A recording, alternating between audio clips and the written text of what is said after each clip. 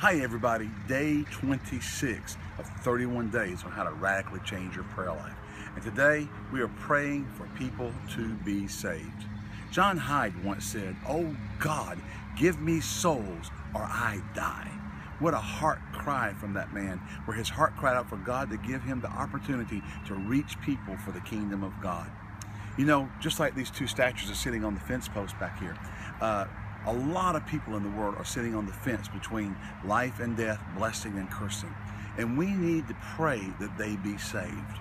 In 2 Chronicles chapter 20, when Jehoshaphat and the children of Israel were surrounded and they went before God, they cried out and said that, "God, if we would cry unto you, you would save us." There are people all over the world in their hearts are crying out to God, and we need for people to be saved.